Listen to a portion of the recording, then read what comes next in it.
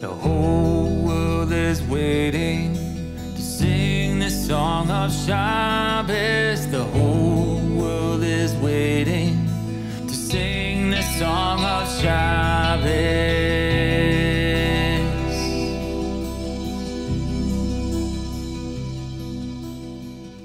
Ceremonies and rituals are important parts of what it means to be human. This is true not only for religious people, but even secular people naturally form their traditions and rites, whether they involve sports or politics or secular holidays. These ceremonies are like guideposts in our lives. They give us a sense of community and identity and continuity. How important it is then for us in Messianic Judaism to engage in ceremonies that are literally thousands of years old, that help guide our children on the paths of purity and godliness and teach them who they are as Messianic Jews and Messianic Gentiles, children of the God of Israel.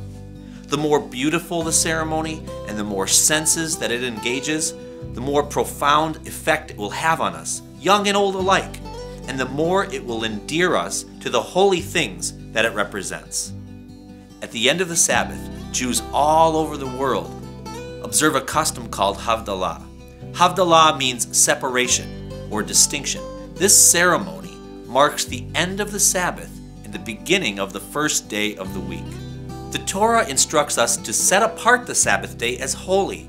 Separation is the essence of holiness. At the onset of the Sabbath, we mark it by the lighting of candles and by reciting Kiddush.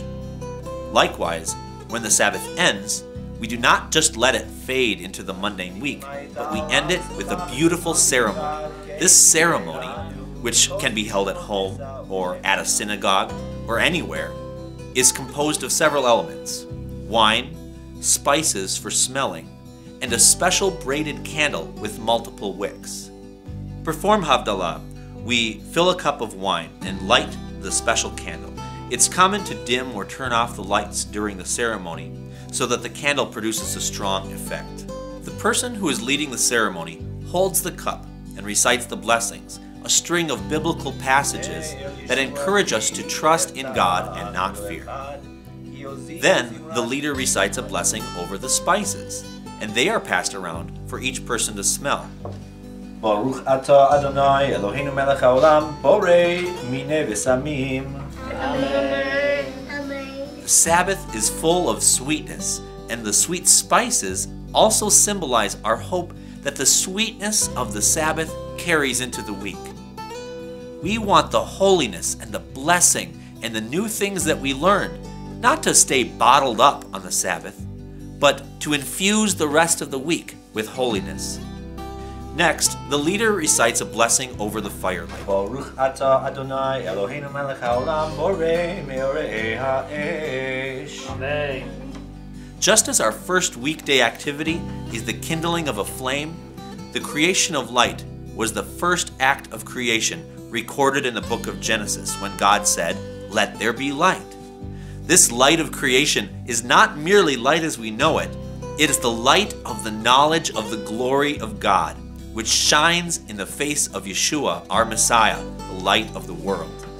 Baruch atah Adonai Eloheinu melech haolam hamavdil ben kodesh lechol ben or lechoshech. The final blessing notes the distinctions God made in His world, including the distinction between normal life and holiness, between the 6 weekdays and the Holy Sabbath.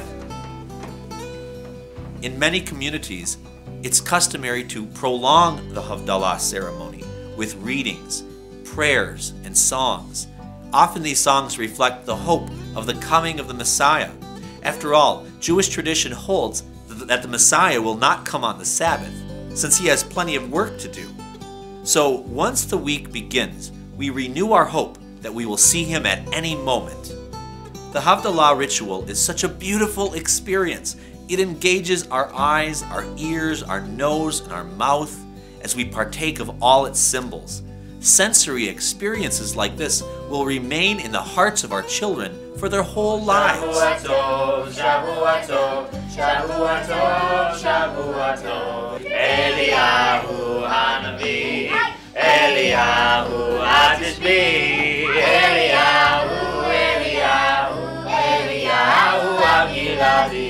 Join with the Jewish community across the world and across numerous generations.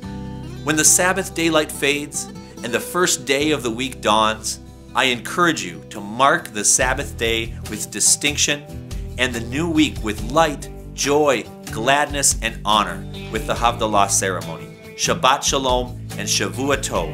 Have a good week. The